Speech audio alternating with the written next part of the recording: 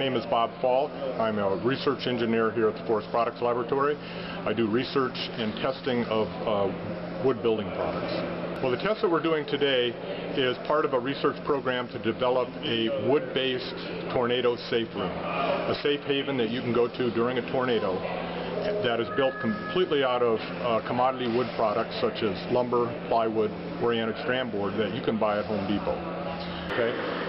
The standard test for testing safe rooms is shooting a 2x4 that weighs 15 pounds and 12 feet long at 100 miles an hour.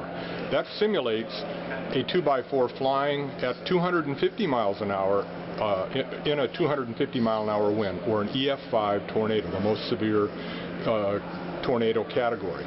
We shoot that at the wall, and the criteria is that if that 2x4 pierces the wall, it's a failure, or if it creates too much debris that would blow inside the safe room, then that's also a failure. We're trying to make this safe room easy for anybody to build. For a do-it-yourselfer, that if you can use a nail gun and normal handyman tools, you could build this safe room to go in your house.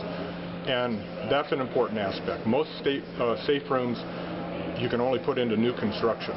And so to make existing homes safer, we wanted something that you could carry the materials down in your basement, for example, and build it. So with this design, if you can carry a sheet of plywood or an 8-foot 2x8 down in your basement, you can build a safe room and be a lot better off if a tornado comes. Also, safe rooms are quite expensive, from $6,000 to $15,000.